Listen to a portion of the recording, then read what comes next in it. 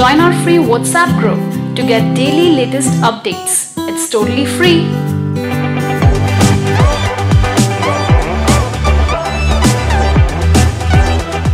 The test is in 4-part, Part 1, Part 2, Part 3, and Part 4. Now look at Part 1. You will hear a conversation between a man and a woman discussing lost property at a cinema. First, you have some time to look at questions 1 to 5.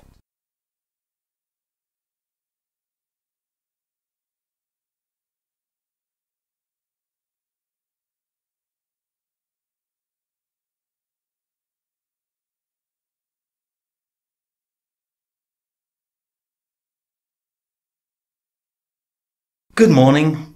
Do you work here at this cinema? Yes, I do. My name's Angela. Can I help you? I was here last night watching a film, and I think I dropped my wallet under my seat. Oh, I don't have the keys for the lost property drawer. I can take some information for you, and I'll get Mr. Smith to call you when he comes in. He's in charge of lost property. That'll be fine. What's your name? Peter Simpson. Simpson is spelled Simpson.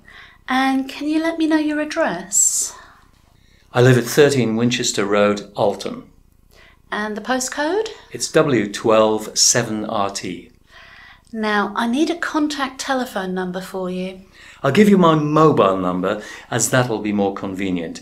It's 01743 062 496. Thanks. Now, what film were you watching? It was the new Spider-Man movie. What showing did you see?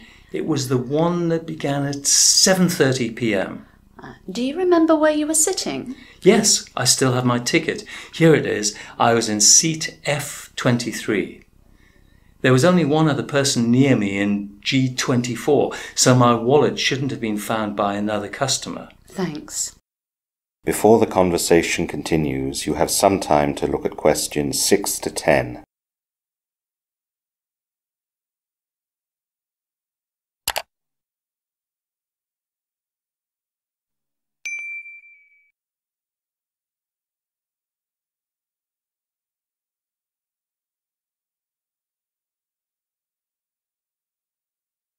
Now listen carefully and answer questions 6 to 10.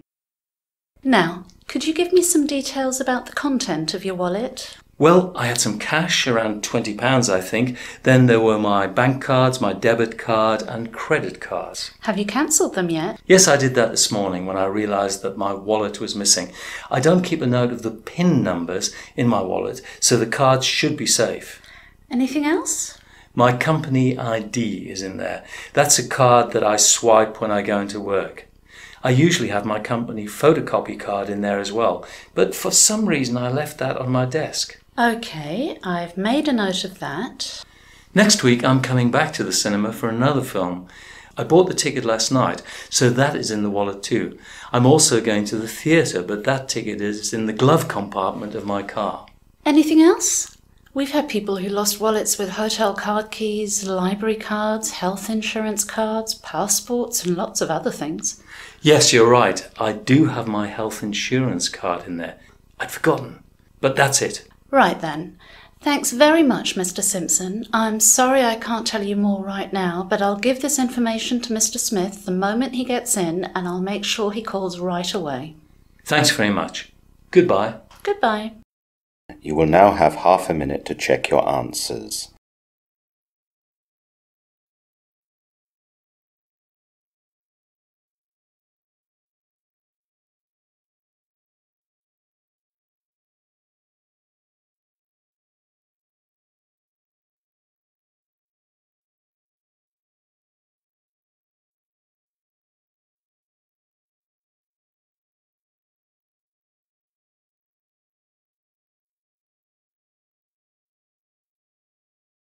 Now turns to Part 2. You will hear a woman telling some people about the organization of a conference. First, you have some time to look at questions 11 to 15.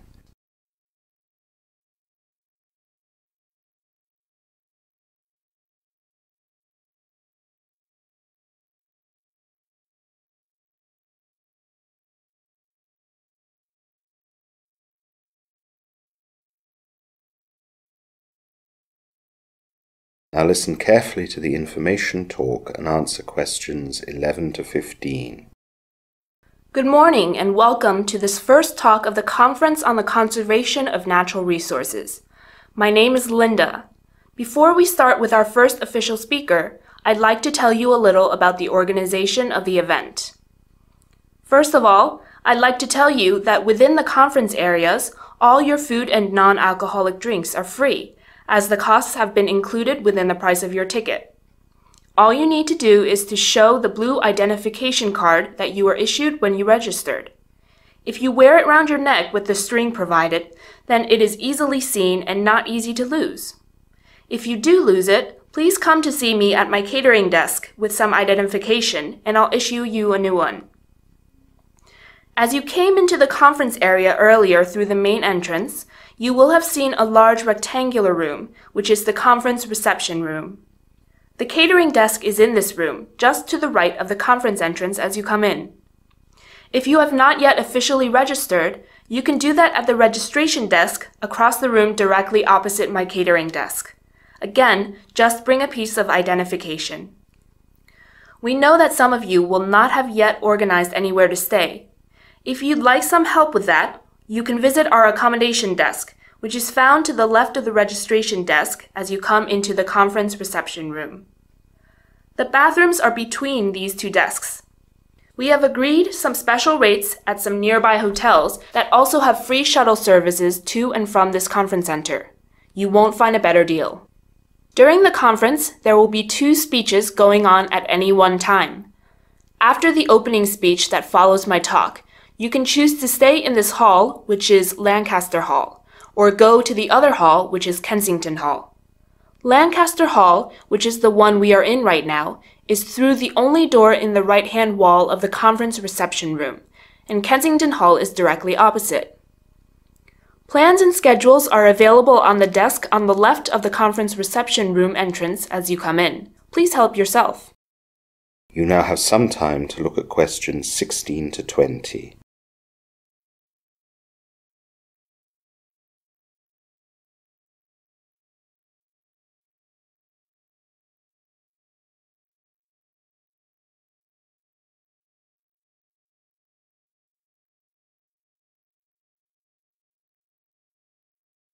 Now listen to the rest of the information talk and answer questions 16 to 20. And now, before the opening speech, I'd like to tell you about the refreshments organized for this event. In the mornings before the first speeches, we will have tea, coffee, juices, and water along with some fruit available on tables. Please help yourselves, but please don't take food or drinks into the conference halls. Just leave used crockery on the tables provided. Lunches will be served in the conference center's restaurant. To get there, leave our conference area and go up to the second floor by lift, escalator, or stairs. You will see the restaurant there easily.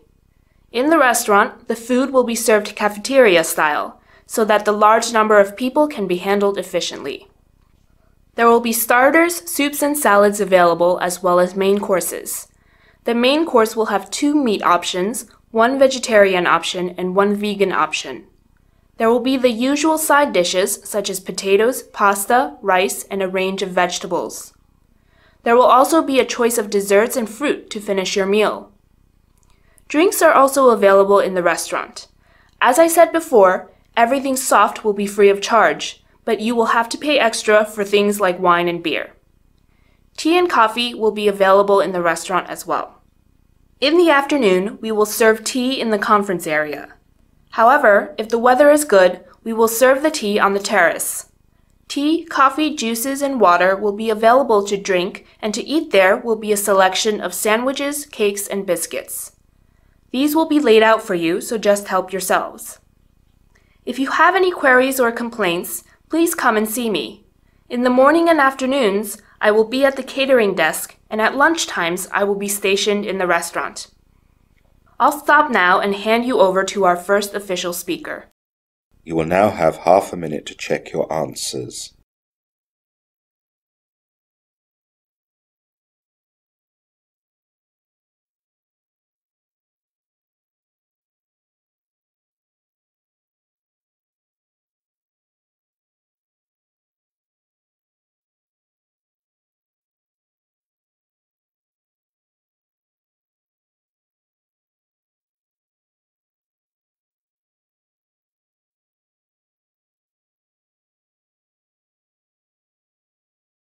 Now turns to Part 3. You will hear a student and a lecturer discussing a university course on coastal erosion. First, you have some time to look at questions 21 to 25.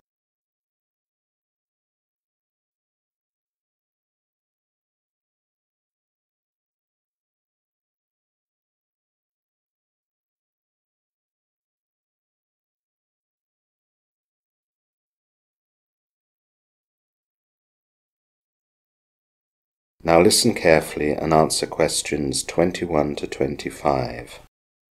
Good morning, Dr. Peters. Can I ask you a couple of questions? Oh, good morning, Amanda. Yes, I'm free right now. Go ahead. I wanted to ask you about the course that you're offering next year on coastal erosion. Okay. First, I wanted to know which country the course focuses on. Well, I don't restrict myself. As we're in Australia, it's natural that I spend quite a bit of the course focusing on the coastline here. Australia has a coastline of nearly 36,000 kilometres, and around 50% of that is made up of sand. Australia provides us with so much material to work on and is currently such a topical subject that we don't need to study anywhere else. That would make the course a little limited though, and so we look at various other places around the world. What are some of the other locations? There are some cliff formations in California that are in danger from the Pacific there, so we look at that. A lot of the countries in Western Africa have erosion problems, and this is quite an important part of the course. Is it true that the West African erosion problem is because of human activities? It's simplistic to blame problems on only one cause, but human actions are certainly part of the problem. The removal of sand and gravel from the coast to use for construction, and human coastal constructions, such as ports, harbours and jetties, with the associated dredging required for ships to approach, have all exacerbated the problems. Natural phenomena, such as wave actions, tide, sea currents and winds, also play a role, although it's argued global warming affects these as well. Are there any other places we study? We look at some severe erosion areas around the world, so we can study the causes, consequences and action taken in these areas. This includes some locations in the UK, Louisiana and Hawaii. There are various others as well. Do we have many field trips? Yes, we do, but only in Australia and to places not too far away. We can't afford to go to Africa and California, unfortunately.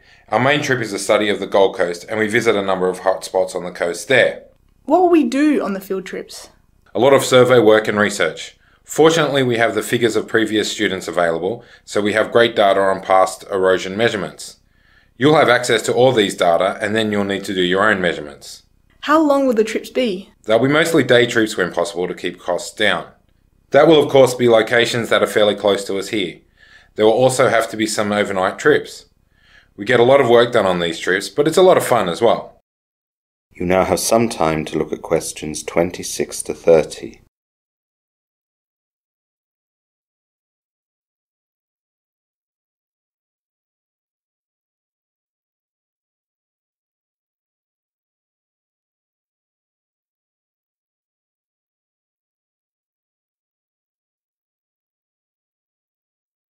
Now listen to the rest of the discussion and answer questions 26 to 30. Can I ask you a little about assessment?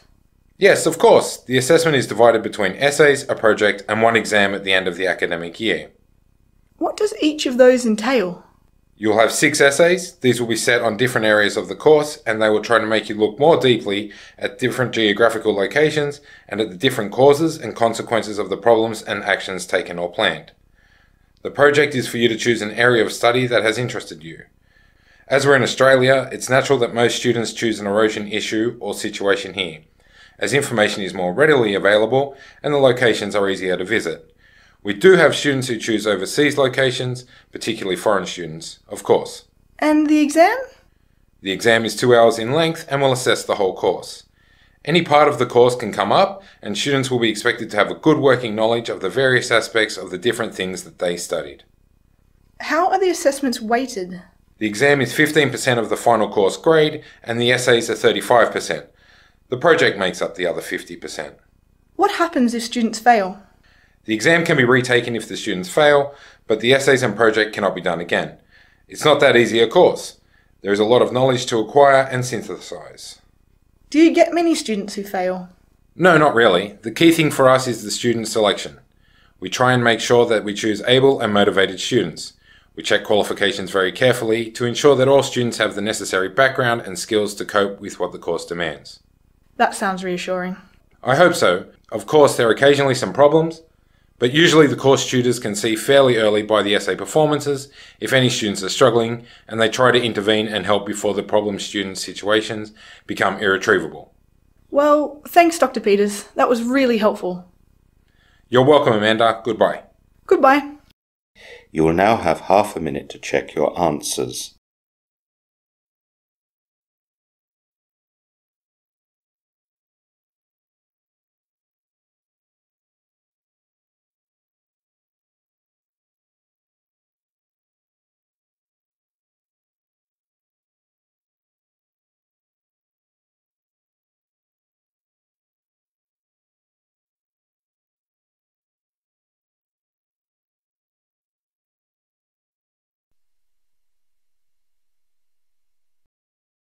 Now turns to part 4. You will hear part of a biology lecture on the emperor penguin. First, you have some time to look at questions 31 to 40.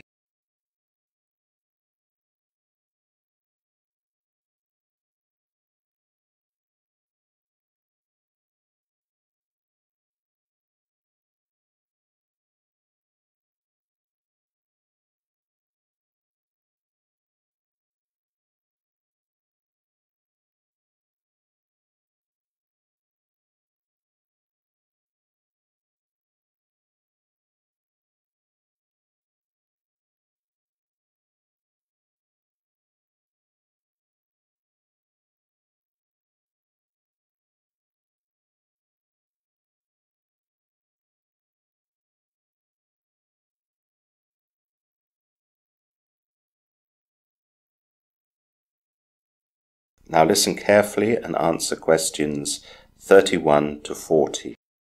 Good morning and welcome to this lecture on the emperor penguin. Penguins in general are flightless birds, perfectly designed for the marine environment. They are excellent swimmers with a torpedo-shaped body, feet and tail that act as a rudder, and flippers that act as propellers. A waterproof coat of feathers with an underlayer of woolly down plus a fat layer protects them against the cold. Penguins eat mainly small fish and krill. In turn, penguins become food for other marine animals, namely leopard seals and killer whales. On land, their main predators are skuas and sheathbills, which are both carnivorous birds that take both eggs and chicks. There is still debate about the classification of some penguins, and depending on which authority is followed, there are 17 and perhaps up to 20 species of penguin. 4 of these species live and nest on and around the Antarctic continent, and the rest are found in subantarctic regions.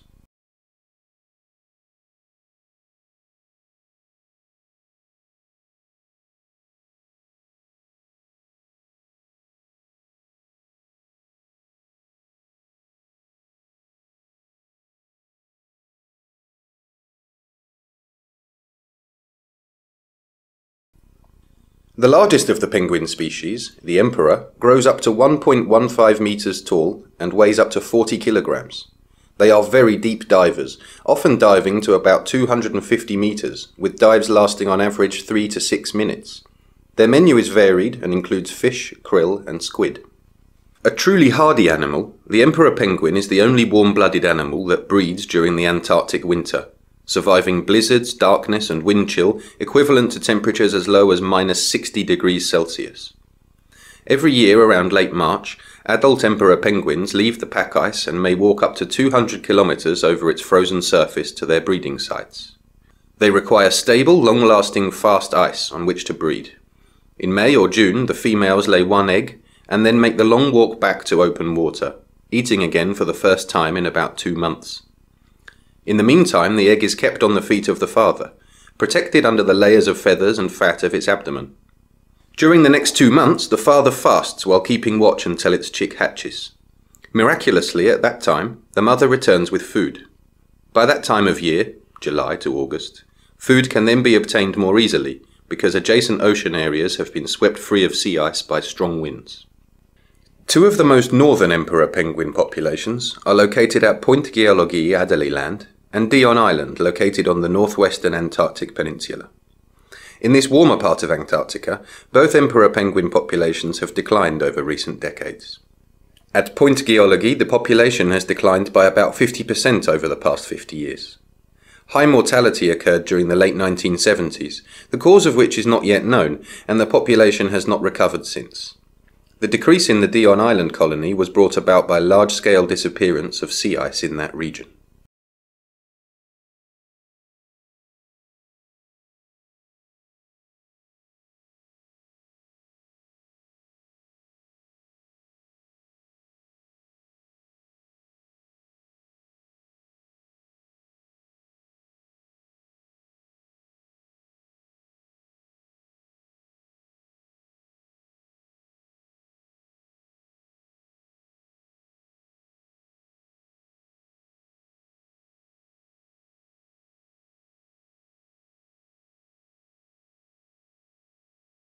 The emperor penguin's main predator is the leopard seal.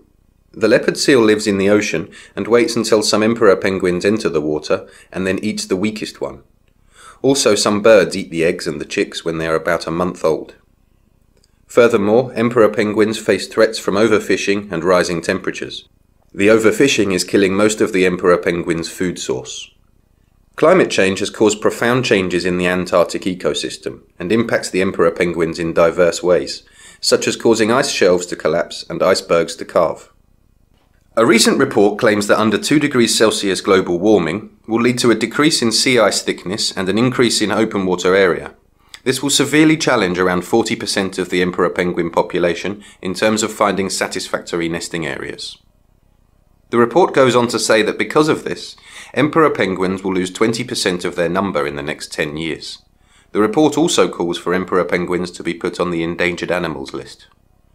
Global warming can paradoxically cause more and less ice at different times of year. Too much ice can mean that the female has much further to travel to begin to feed following the birth, and much further therefore to return to bring the food to the hatched chick and waiting father. Too little ice can mean that the breeding platforms can be scarcer or break up earlier before the chicks are ready. The report hopes that emperor penguins may adapt to the changing conditions by climbing onto land or higher, safer ice, but at this point this is only conjecture. A final threat is that the king penguin may also easily displace the emperor penguin because of its extended breeding season, which allows it to exist in areas with lower food availability. You will now have half a minute to check your answers.